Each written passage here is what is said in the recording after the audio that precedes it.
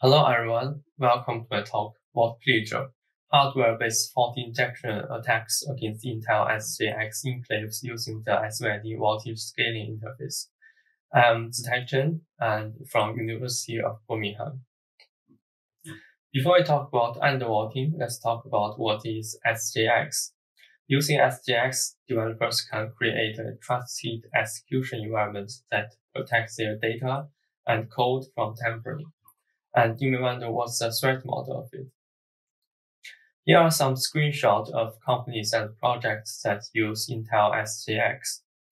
As is shown here, the widely adopted threat model considers OS, owner, infrastructure are untrusted.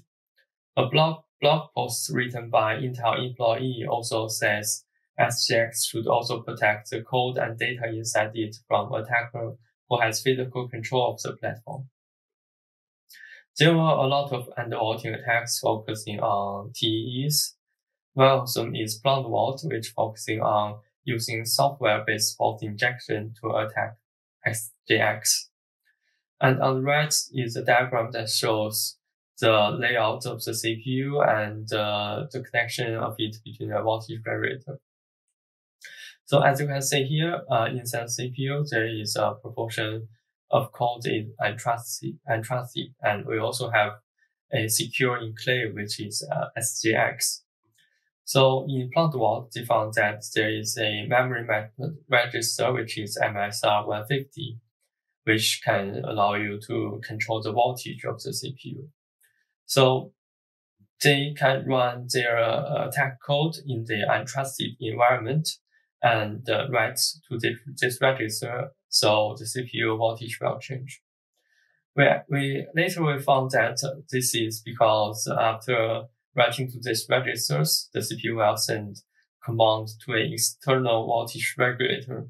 So they were able to use this voltage fault injection to fault multiplication, RSA, and ASNI in SGX, and also cause memory corruption. After BluntVault attack is discovered, Intel quickly published a security advisory and disabled its software interface. However, there is still a physical connection between the CPU and the voltage regulator. So we start to think maybe we can take control of this physical connection, and then maybe we can then take over the voltage regulator to change the voltage of the CPU. So we start to look into this interface. From the Intel CPU datasheet, we found that this physical interface is called SVID bus. It's a 3-wire interface which has clock, data, and alert is not required in the actual implementation. And the clock frequency is 25 MHz. The operating voltage of it is between 0 volt and 1 volt. Started our journey with SVID bus. The first thing we need to do in order to inject packets to SVID bus is to find where it is. We firstly find the voltage regulator on the motherboard, as is shown at here. The chip is actually next to a large capacitors around the CPU. Then the next sensible step in order to know more information about this interface would be finding the datasheet of it. So I searched for this chip according to its part number, but the only information we can find is a data shot from its official website. At first we thought it's a typo, but after opening it, we know why it's called data shot. It's only one A4 page long and gives no information about this interface. So the only option left to us in order to locate this bus and find more information about the protocol is to do some probing and reverse engineering. So we picked up a C-scope to check all the registers around this voltage regulator until this signal shows up on screen. There is a 25 MHz clock and data. Also, they operate between 0 volt and 1 volt, which matched exactly to the spec we know for the SVID bus. Here are the two pins we found. Actually, there are 2 test points left by the motherboard manufacturer for these 2 wires. With the help of a screenshot of logic analyzer and some testing, we reverse engineered the SVID protocol. Here shows the complete SVID protocol as far as we know. On the left shows the SVID signal and data frame. It has a few bits indicating the start and the end of the frame, and there are 4 bits indicating the address, 5 bits for commands, 4 bits for VID, and the party bits. On the right shows how VID is calculated and some VID commands we discovered. The most useful command for this project is this one, set VID fast. We are using this command to change the voltage. So then we start to get our hands dirty and did some micro soldering. We soldered 2 wires out of this interface to a bus driver and then connected it to a TIND 4.0. This is because the SVID bus operates under 1 volt logic, but the microcontroller we use can only output signal in 3.3 logic level. We also built VoltPillager firmware for TIND with a modified SVI driver. In order to control the timing of the voltage change, we implemented the trigger functionality using GPIO pins and USB serial connection. After receiving the trigger signal, TIND will inject SVID packets to change the CPU voltage. It's worth mentioning that our tool can be built with only $30. So then let's start to inject some fault. To make things easier, we created a library for undervolting. Here the configure glitch with delay function will send configuration to the VoltPillager and arm the trigger. Then the trigger set will send the trigger to activate the glitch, and the trigger reset will reset the trigger. We tested out of the proof of concept of undervolt, and we were able to reproduce all of them. Furthermore, we are able to fault MVDT, TLS, AES-NI, and Open Enclave file encryptor. We also found a new type of fault, which is delayed write fault. Here is a demo for faulting Open Enclave file encryptor. On the top is our live stream of the oscilloscope.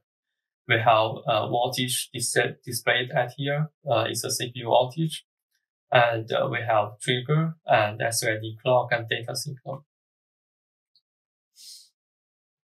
Then we run the encryption operation for several times while doing voltage glitching. And as you can see here, after sending the SVID command, we have a voltage drop, and after sending another one, we have a voltage recovery.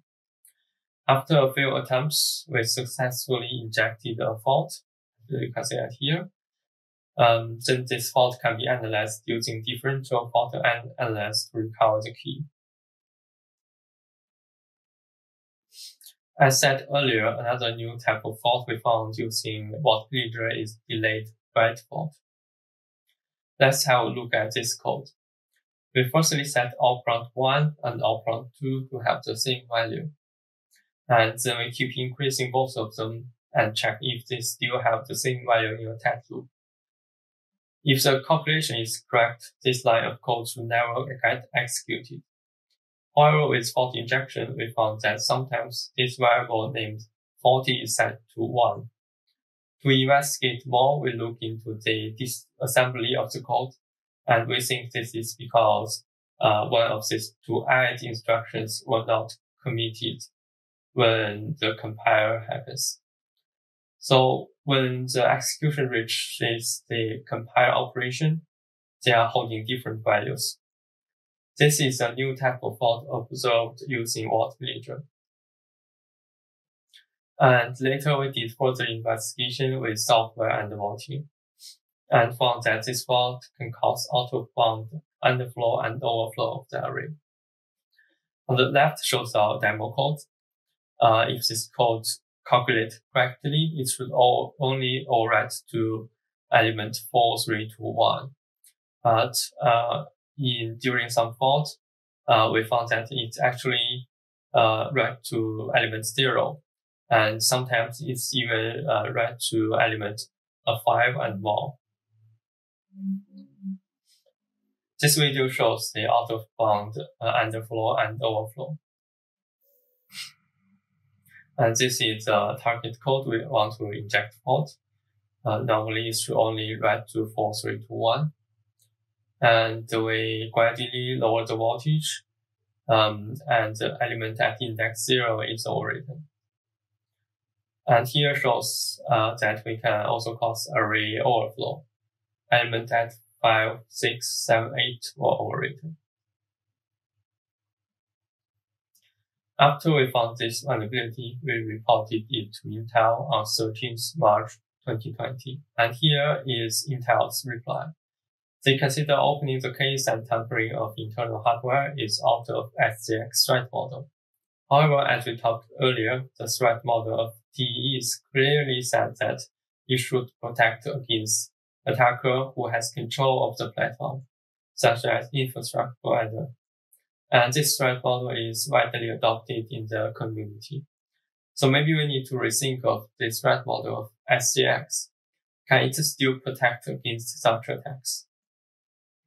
In summary, VoltPillager is the first hardware-based undervolting against Intel CPUs, and it can bypass the mitigation implemented for undervolt. We also discovered a new type of fault, which is delayed write fault with it. And it's a budget tool, which can be built with only $30.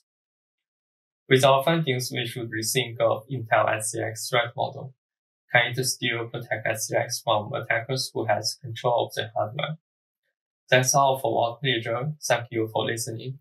You can find more information on this website.